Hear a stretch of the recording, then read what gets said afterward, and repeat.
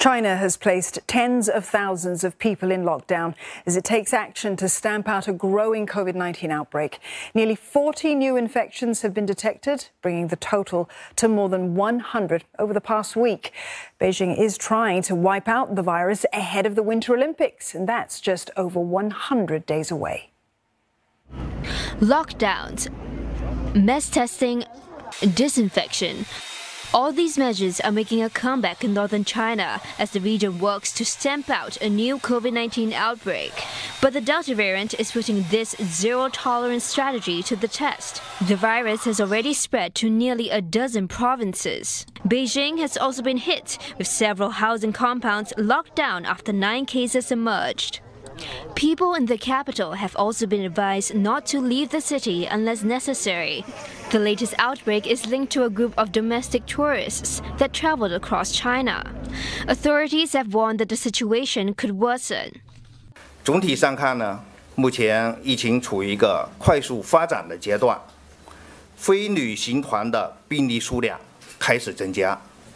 预计随着风险人群排查和筛查工作持续开展，未来几天发现病例的例数将继续增多。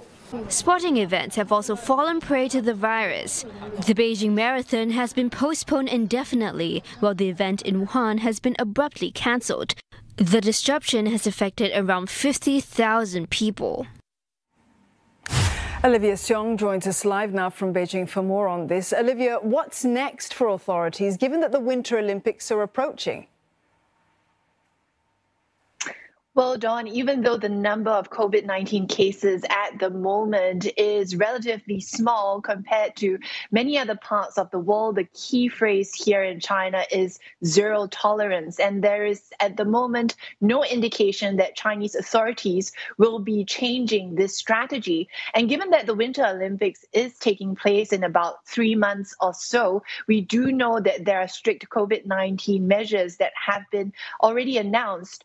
Getting ready for this large-scale event. For one, we do know that even though Beijing will be allowing spectators into these games, there will be no overseas fans allowed into these gaming venues. Only those living in China will be able to watch the games live in person as well.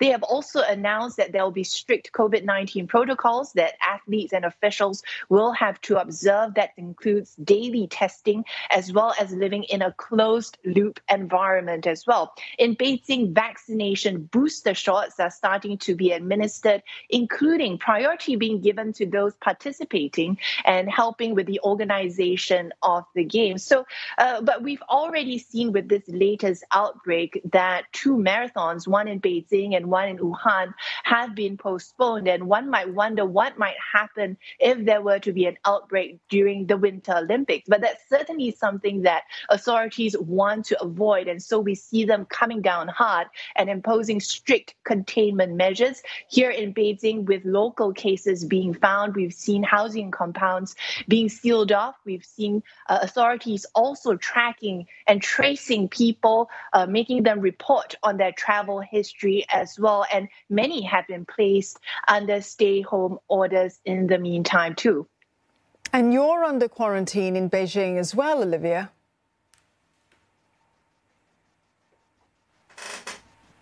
That's right. It's been quite an experience speaking to you from my home.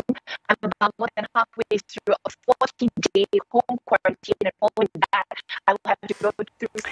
We do apologise for the audio quality. That was Olivia Xiong in Beijing telling us about the situation in China. She's in quarantine herself there as well.